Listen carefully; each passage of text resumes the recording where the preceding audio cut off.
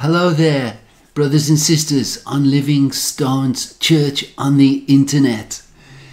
We gather again around God's good word, and we do pray that each one of us may have that spirit of wisdom and revelation so that we understand what the Lord has to say to us through his good word. We need it, don't we? We need God's word in our lives because this world doesn't give it to us. We need it from the Lord himself. So we look to the Lord, and we read in Ephesians that the God of our Lord Jesus Christ, the Father of glory, may give unto you the spirit of wisdom and revelation in the knowledge of him. And brothers and sisters, don't we need that? We really do. And I hope that you are hungry and thirsty for righteousness, for God's word, for the Lord, as the deer pants for the streams of water, so our hearts pant for the Lord. So this is Ephesians chapter 1, but let's continue a little bit. This is verse 17 that we're reading here. So, the eyes of your understanding being enlightened, that ye may know what is the hope of his calling, and what the riches of the glory of his inheritance in the saints, and what is the exceeding greatness of his power to usward who believe, according to the working of his mighty power, which he wrought in Christ, when he raised him from the dead, and set him at his right hand in the heavenly places, far above all principality and power and might and dominion and every name that is named, not only in this world, but also in that which is to come. Ephesians 1, 17 through to 21, King James there.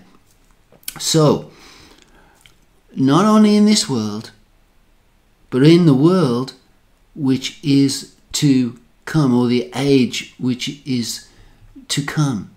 We see a differential there, don't we? Of this world and the one which is to come. We think of life here on earth as biological life, don't we? You know, we see it around us everywhere on planet Earth, it seems. Even in the depths of the sea we find life. And it's biological life, physical life, that we look around and say, oh yeah, that's alive, or that is dead. And we understand life and death through what we see around us. But the scriptures want us to understand that, of course, but there is a bigger meaning, and the Lord is able to give us that revelation and wisdom to see what true life is and what death is according to the scriptures. It's far more than mere biological life, far more. And Jesus said, do not fear those who can kill only the body. Don't fear them, but fear him who is able to destroy both body and soul in hell. So we see a big differential there, don't we, between biological life and spiritual life that God gives. And people don't understand life here on earth, what makes it move forward, what makes cells divide. The people who work in those fields look for answers. What's the principle of life? Well, we understand through the scriptures that life comes from God, who is life. And so we see this as we look through the scriptures. Proverbs 3 tells us that blessed are those who find wisdom. This is verse 13. Those who gain understanding. We are blessed if we do find wisdom and understanding. You are blessed, for she is more profitable than silver and yields better returns than gold. She is more precious than rubies. Nothing you desire can compare with her. Long life is in her right hand, and in her left hand are riches and honour. Her ways are pleasant ways, and all her paths are peace. She is a tree of life to those who take hold of her, and those who hold her fast will be blessed. So we see here that the scriptures are good for biological life also. For we know it says long life is in her right hand. It will help us move forward in this life. As a general rule, we know there are exceptions, like Abel didn't have he was killed, wasn't he, by his brother Cain. Stephen was martyred, James was martyred.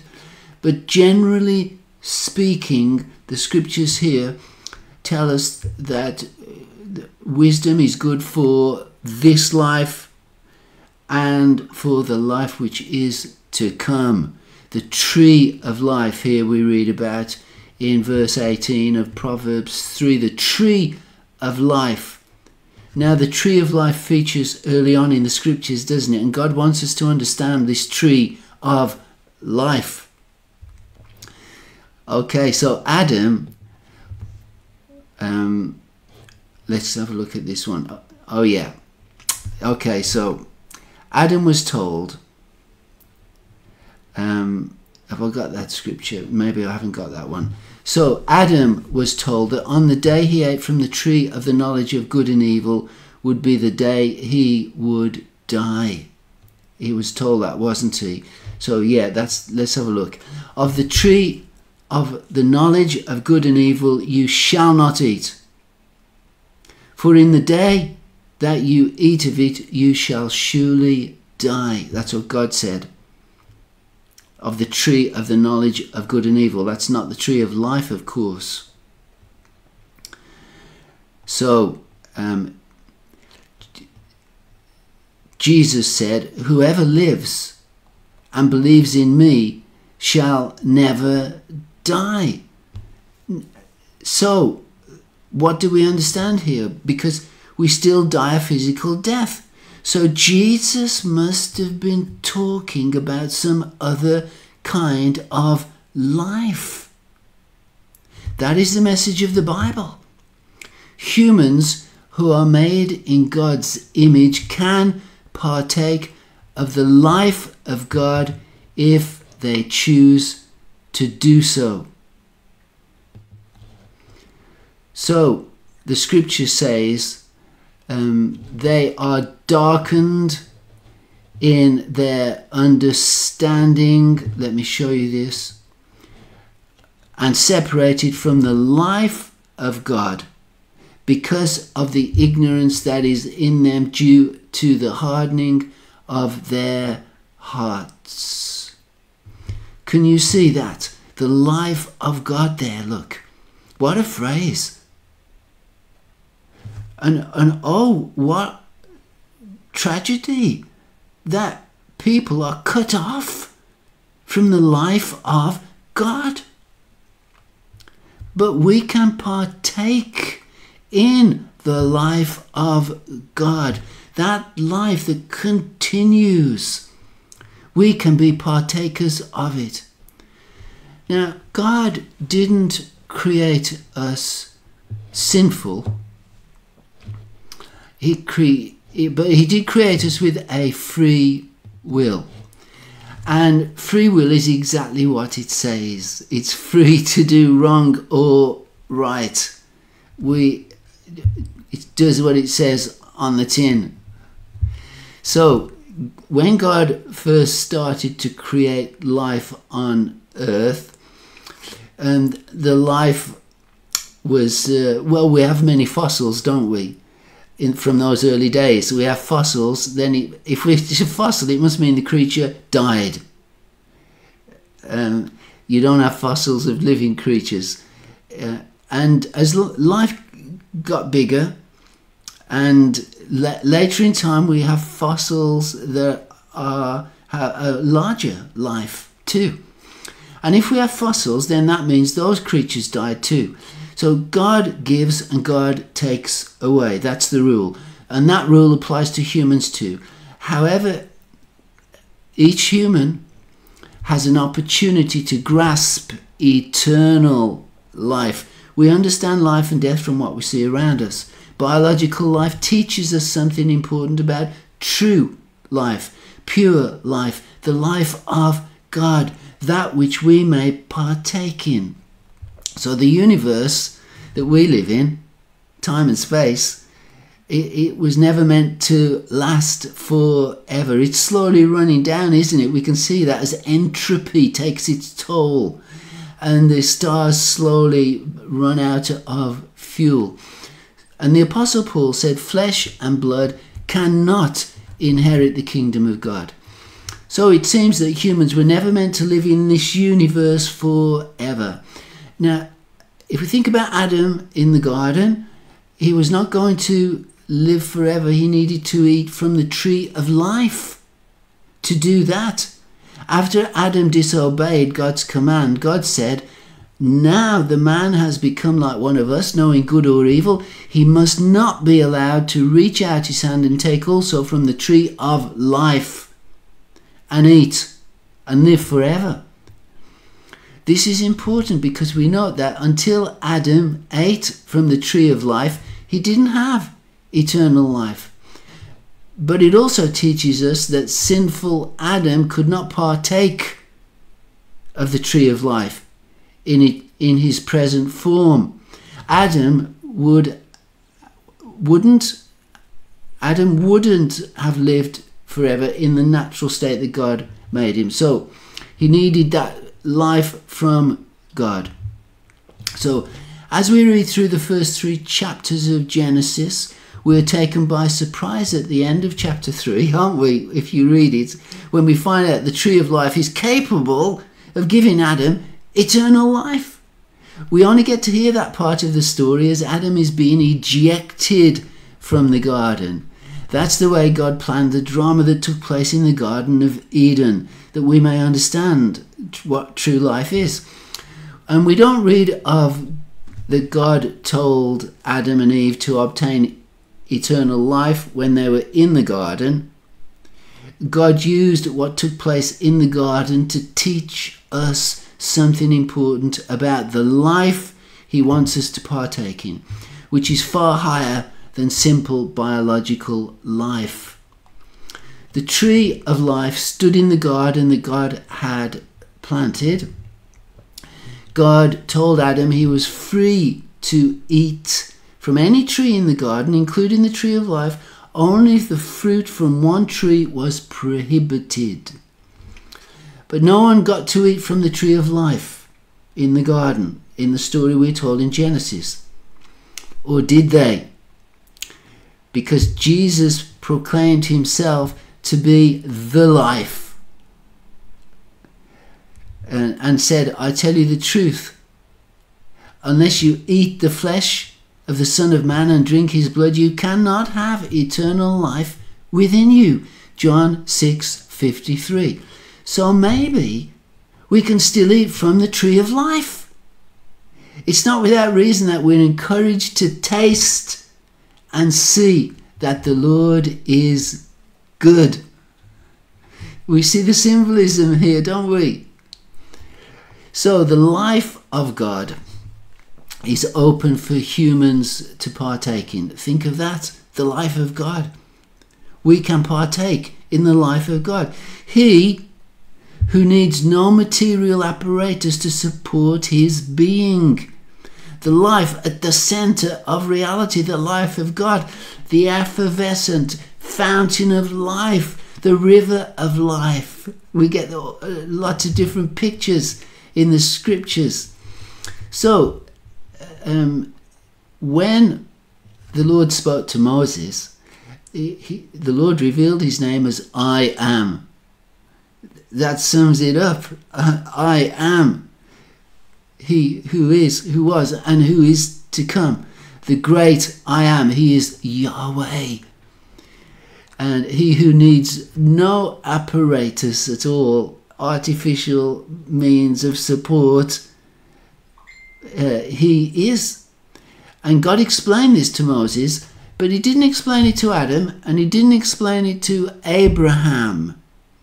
In fact, Abraham was quick to prepare lunch for Yahweh. You remember when the Lord and his two companions came when in the midday time, and Abraham was at his tent, and Abraham was quick to prepare food as if the Lord needed food. So the Lord said, I appeared to Abraham, to Isaac, and to Jacob as God Almighty, but by my name, the Lord, I did not make myself fully known to them. So when we see the word Lord in capital letters in the Old Testament, it refers to Yahweh, or YHWH, what we call the Tetragrammaton, 4 letters. And it's translated in many English Bibles as Lord in capital letters. But the Hebrew is Yahweh, or some people say Jehovah, don't they? Although Jehovah is kind of a hybrid of two names. It's a hybrid of the word Yahweh, or YHWH, with Adonai, the word for Lord. So, but in English Bibles it is Lord. But it's important for us to know that we're talking about the name of God here. And the Lord did not make himself fully known to Abraham, Isaac, Jacob, and those before. But when Moses came, we understand that God's name is I am. That's what the Lord spoke to Moses at the burning bush. And I am is first person, isn't it? I am. So that's first person. In third person way of speaking, Yahweh is he who is. And that's what it means, he who is. So that's where we get the name YHWH, Yahweh, or Lord in capital letters. So Shakespeare said, to be or not to be. That is the question. And he was correct, because God is. He always was, and he always will be. To be means, to be means we are. Therefore, we have the title, don't we? Human being. To be. There was a time when we were not, though. Now, God is also being, but there was never a time when he was not. He needs no material mechanism or spiritual supplement to sustain his being. We are beings because of his being. Do you see that? That's important for us to understand, that in him we live and move and have our being. Acts 17:28. So the Lord said, I am the Alpha and the Omega, who is, who was, and who is to come. Revelation 1 verse 8. So in the Lord's Prayer, we say, Our Father, who are or art in heaven, hallowed be thy name. So we notice the two words, who are. Our Father who art in heaven. In English, that's the way we express the verb to be. That's in second person, isn't it? You who are. So, our Father who are. So, in the first person, the verb to be is conjugated as I am. And in the second person, it's you are. And in the third person, it's he who is. So whatever person we express it in, that's God's name, and why we should hallow it. Jesus said, I have made your name known to them. John 17:26. God is. So the gradual process of knowing God begins in chapters 1 and 2 of Genesis. And we see this gradual revelation coming. And it's important that the life of God, he who is, comes to us. Can you see that now? We need the life of God. Not mere biological life. Not enough food to keep this body sustained. Jesus didn't seem to worry too much about food, did he? He fasted for 40 days. And life comes from elsewhere. The disciple says, if someone brought you food, Lord, he says, I have food that you do not know of. Jesus saw the sustainer of life in a different way. So, when your words came, I ate them. They were my joy and my heart's delight, for I bear your name, Lord God Almighty. This is Jeremiah speaking here, but we do see parallels, of course. But let's look at it from Jeremiah's point of view. He said, I bear your name. Now, what is the name? Lord God Almighty. So there we have it. Yahweh, God, Elohim, Almighty. So we bear the name of the Lord, he who is. I am.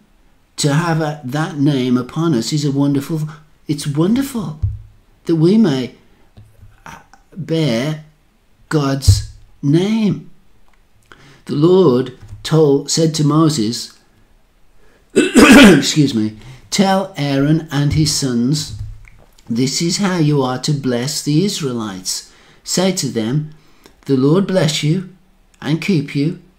The Lord make his face shine on you. You see all the capital letters there. So we're talking about the name of God.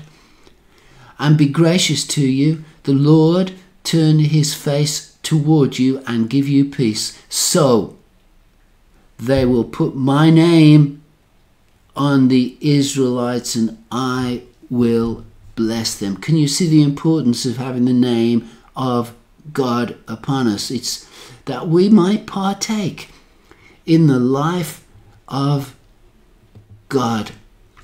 And that is a wonderful privilege that is open to human beings. And so we see Jesus tries to explain this to us early on in his ministry, doesn't he? Nicodemus comes and he says, you must be born again. And Nicodemus says, what do you mean? Because Nicodemus is thinking of biological life. How is it possible? But Jesus is talking about the life of God that we may partake in.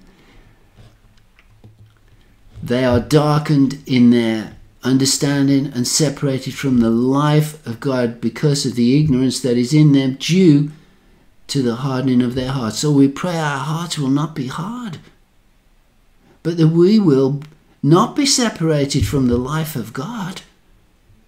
That's terrible. But that we may partake in the life of God. Okay, so Moses, he spoke, didn't he? Let me just see if I can find this, because we looked at this last week.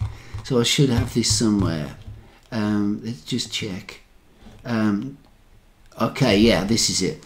This day I called the heavens and the earth," this is Moses speaking, "as witnesses against you that I have set before you life and death, blessings and curses. Now choose life so that you and your children may live."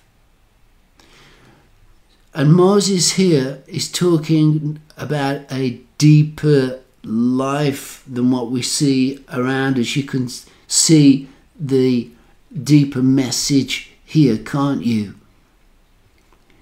Call the heavens and the earth as witnesses. So we have this opportunity in life to live for this world or to live to that life that comes from above, the true life of God. And it's so much higher than this world that God, the Lord says, if anyone loves this world, he's an enemy of God. Because there's corruption in the world. Creation is groaning under the pains of childbirth as we come to the end of this age and ready to move into the next age. For God will create a new heaven and a new earth wherein dwells righteousness. And so we don't live for this world. We live for the life of God that he has put within me and the kingdom of heaven. Okay. So I think that's probably enough.